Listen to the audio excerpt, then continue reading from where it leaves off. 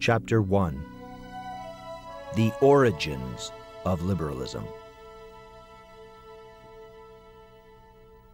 If you do not read, you will sooner or later be traitors, because you will not have understood the root of the evil. Father Paul Olanier, September 17, 1981. It is with these words that one of my colleagues recommended to the seminarians the reading of good books on liberalism. Indeed, it is not possible to understand the present crisis of the Church or to know the true character of the people in present-day Rome, or to find out the proper attitude to take vis-à-vis the events without investigating the causes. In order to achieve this, it is necessary to go back into history and discover the primary cause in that liberalism condemned by the popes for the past 2 centuries. We will set out then from the origins, as the sovereign pontiffs do, when they denounce the confusions that are at hand. Now always, while indicting liberalism, the popes look further into the past. All of them, from Pius VI to Benedict XV, take the crisis back to the struggle waged against the Church in the 16th century by Protestantism, and to the naturalism of which this heresy was the cause and the propagator. Naturalism is found beforehand in the Renaissance, which in its effort to recover the riches of the ancient pagan cultures, and of the Greek culture and art in particular, came to glorify man, nature, and natural forces to an exaggerated degree. In exalting the goodness and the power of nature, one devalued and made disappear from the minds of men the necessity of grace, and the fact that humanity is destined for the supernatural order and the light brought in by revelation. Under a pretext of art, they determined to introduce then everywhere, even in the churches, that nudism, we can speak without exaggeration, which triumphs in the Sistine Chapel in Rome. Looked at from the point of view of art, those works have their value. But they have, alas, above all, a carnal aspect of exaltation of the flesh that is really opposed to the teaching of the gospel. For the flesh covets against the spirit, says St. Paul, and the spirit wars against the flesh. I do not condemn this art if it is kept in secular museums, but I do not see in it a means of expressing the truth of the redemption, that is to say, the happy submission of nature restored to grace. My judgment will certainly be different on the Baroque art of the Catholic Counter-Reformation, especially in the countries that resisted Protestantism. The Baroque will still call on chubby angels, but this art, that is very much of movement and of sometimes emotional expression, is a cry of triumph for the redemption, a chant of victory for Catholicism over the pessimism of a cold and hopeless Protestantism. Speaking precisely, it can seem strange and paradoxical to qualify Protestantism as being naturalism. There is nothing in Luther of this exaltation of the intrinsic good of nature, since, according to him, nature is incurably fallen and concupiscence is invincible. Nonetheless, the excessively nihilistic look that the Protestant casts onto himself results in a practical naturalism, by dint of depreciating nature and exalting the force of faith alone. One then relegates divine grace and the supernatural order to the domain of abstractions. For the Protestants, grace does not operate a true interior renewal. Baptism is not the restoring of a habitual supernatural state. It is only an act of faith in Jesus Christ who justifies and saves. Nature is not restored by grace, it remains intrinsically corrupt, and faith obtains from God nothing more than this: He throws over our sins the modest cloak of Noah. From then on, the whole supernatural organism, that baptism is just added to nature by taking root inside of it, all the infused virtues and the gifts of the Holy Ghost are reduced to nothing. Brought back as they are to that lone, frenzied act of faith, confidence in a Redeemer who spares only to withdraw far from his creature, leaving an ever so colossal abyss between man, permanently miserable, and the thrice holy transcendent God. This pseudo-supernaturalism, as Father Reginald Garrigou-Lagrange calls it, in the end leaves man, although redeemed, to the mere strength of his natural virtues. He collapses fatally into naturalism. So well do the opposite extremes join up. Jacques Maritain expresses well the naturalist outcome of Lutheranism.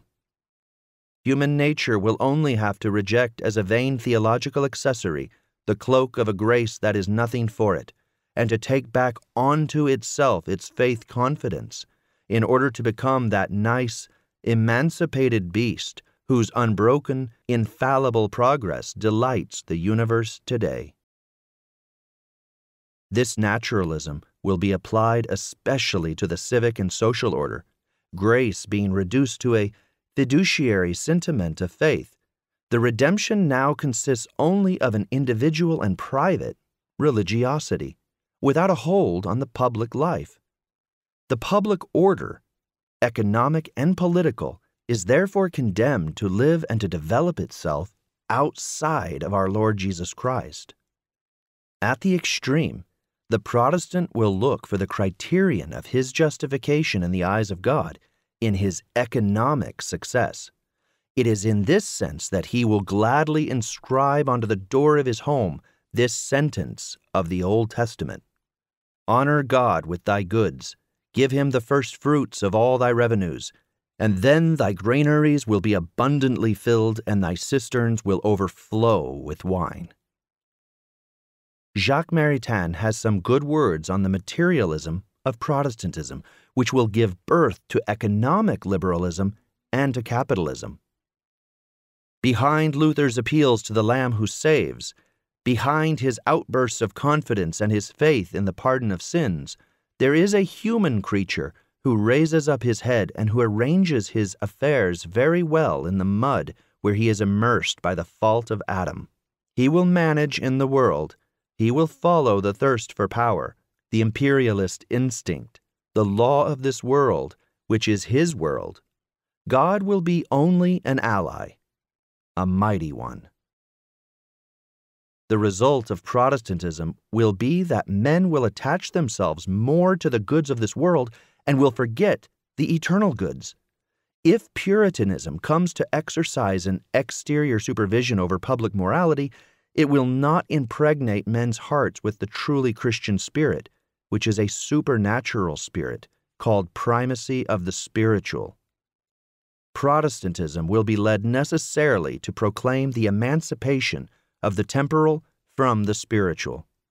Now it is precisely that emancipation that one will find again in liberalism. The popes then had good reason to denounce this naturalism of Protestant inspiration as the origin of the liberalism that disrupted Christianity in 1789. Thus Leo XIII says, "This audacity of faithless men, which threatens civil society every day with more serious destruction, and which stirs up anxiety and trouble in all minds, has its cause and its origin in those poisoned doctrines which spread out in these latest times among the peoples, like seeds of vices, have borne very malignant fruits in their season. Indeed, you know very well, venerable brethren, that the cruel war that has been declared since the 16th century against the Catholic faith by the innovators, aimed at this goal of turning aside all revelation and overthrowing the whole supernatural order, in order that access may be opened up to the discoveries, or rather the frenzies, of unaided reason." Closer to our time, Benedict XV writes, "Since the first 3 centuries and the origins of the Church, in the course of which the blood of Christians fertilized the entire earth, one can say that the Church was never in such a danger as that which showed itself at the end of the 18th century. It was then indeed that a philosophy in delirium, a prolonging of the heresy and the apostasy of the innovators, acquired a universal power of seduction over minds and brought about a total bewilderment, with the settled purpose of ruining the Christian foundations of society, not only in France, but little by little in all the nations. Protestantism had set up a very harsh attack against the Church and caused a deep tearing of Christianity in the 16th century, but it did not succeed in penetrating the Catholic nations with the venom of its political and social naturalism until this secularizing spirit had reached the academics and then those so-called philosophers of the Enlightenment. In reality, philosophically, Protestantism and juridical positivism have a common origin in the nominalism of the decadent Middle Ages, which led as well to Luther, with his purely extrinsic and nominal idea of the redemption, as to Descartes, with his idea of an unintelligible divine law submitted to the purely arbitrary decisions of God's will. All of Christian philosophy, however, affirmed with St. Thomas Aquinas the unity of the eternal divine law and of the natural human law. The angelic doctor writes, "The natural law is nothing except a participation in the eternal law by the rational creature." With Descartes, a break is already made between the divine right and the natural human right. After him, the academics and the jurists will not be long in practicing the same separation. Thus, Hugo Grotius of 1625 is summed up by Paul Hazard. "Divine right? Grotius tries to safeguard it. What we have just said, he declares, would take place even if we should grant it. What cannot be conceded without a crime, that there is no God, or that human affairs are not the object of his solicitude.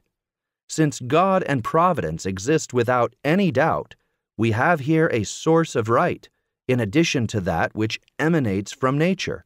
This natural right itself can be attributed to God, since the divinity has willed that such principles exist in us. The law of God, the law of nature," continues Paul Hazard, "this double formula, it is not Grotius who invented it. The Middle Ages knew it already. Where is its character of newness? How does it happen that it is criticized, condemned by the doctors? For whom does it create a stir?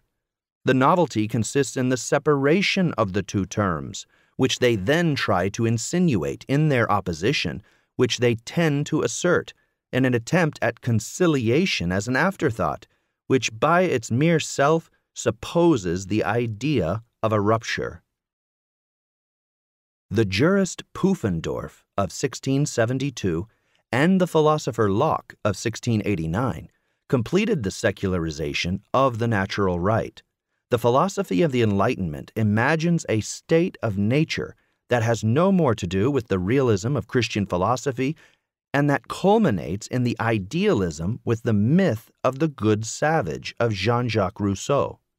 The natural law is reduced to a cohesion of sentiments which man has of himself and which are shared by the majority of men. The following dialogue is found in the writings of Voltaire. What is the natural law? The instinct that makes us feel justice. What do you call just and unjust? Whatever appears as such to the entire world. Such an outcome is the fruit of a reason that has lost its way, that in its thirst for emancipation from God and his revelation has likewise burned the bridges connecting it with the simple principles of the natural order, which the supernatural divine revelation recalls and the magisterium of the Church confirms. If the Revolution separated the civil power from the power of the Church, that is at root because it had already for a long time been separating faith and reason for those who adorn themselves with the name of philosophers. It would not be out of place to recall what Vatican Council I teaches on this subject. Not only can faith and reason never be in disagreement, but they mutually lend themselves support as well, since right reason demonstrates the foundations of the faith, and, illuminated with the light of faith, devotes itself to the knowledge of the divine things, while faith, for its part, frees and protects reason from errors and teaches it with a multifaceted learning. The revolution took place precisely in the name of the goddess reason, of reason deified, of the reason that sets itself up as the supreme norm of truth and falsity, of good and evil. You can now catch a glimpse from this of how much all these errors overlap one another. Liberalism, naturalism, finally rationalism, which are only complementary aspects of what must be called the revolution. There, where right reason, illuminated by the faith, sees only harmony and subordination, the deified reason hollows out an abyss and raises up walls. Nature without grace, material prosperity without the searching for eternal goods, the civil power separated from the ecclesiastical power, politics without God or Jesus Christ, the rights of man against the rights of God, and finally, freedom without truth. It is in that spirit that the revolution happened. It was being prepared for more than 2 centuries already in people's minds, as I have tried to show you. It is only at the end of the 18th century that it finally succeeded and bore its decisive fruits, its political fruits, due to the writings of the philosophers, the encyclopedists, and of an unimaginable activity of Freemasonry, which in a few decades had penetrated and set up cells in the whole ruling class. With what precision, with what clear-sightedness the sovereign pontiffs denounced this enterprise. Pope Leo XIII exposes it in Quod Apostolici, already quoted, and again in the encyclical Humanum Genus of August 20th, 1884, on the sect of the Freemasons. In our time, the instigators of evil seem to have formed a coalition in an immense effort under the impulse with the help of a society spread out in a great number of places and skillfully organized, the Society of the Freemasons.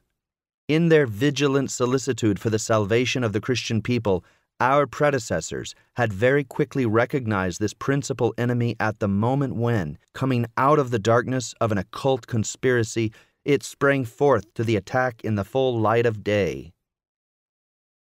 Leo XIII then mentions the popes who had already condemned Freemasonry. Clement XII, in the encyclical In Eminenti of April 27, 1738, brought excommunication against the Freemasons. Benedict XIV renewed this condemnation in the encyclical Providas of March 16, 1751. Pius VII, with the encyclical Ecclesiam of September 13, 1821, particularly denounced the Carbonari. Leo XII, with his apostolic constitution Quo Graviora of March 13, 1826, unmasked in addition the secret society L'Universitaire, which was attempting to pervert the youth. Pius VIII, with his encyclical Traditi of May 24, 1829. Pius IX, in his consistorial allocution of September 25, 1865, and the encyclical Quanta Cura of December 8, 1864, spoke in the same way. Deploring how little the governments were taking into account these very serious warnings, Leo XIII reports the dreadful progress of the sect. It results from this that in the lapse of a century and a half, the sect of the Freemasons has made unbelievable progress.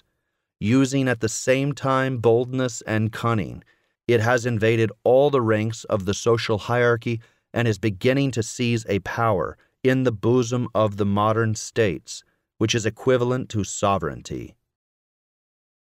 What would he say now, when there is no government that does not comply with the decrees of the Masonic lodges? It is now for the assault on the hierarchy of the Church that the Masonic spirit, or Masonry itself, rises up with ranks closed. I will come back to this topic. What is then the Masonic spirit? Here you have it declared in a few words from the mouth of Senator Goblet d'Aviello, member of the Grand Orient of Belgium, speaking on August 5, 1877, at the Lodge of the Philanthropic Friends of Brussels. Say to the neophytes that Masonry is above all a school of vulgarization, a finishing school, a sort of laboratory where the great ideas of the age come to be combined and affirmed in order to spread out into the secular world in a tangible and practical form. Tell them in a word that we are the philosophy of liberalism. It is enough to tell you, dear readers, even if I do not always name it. Freemasonry is at the center of the topics of which I am going to speak to you in all the following chapters.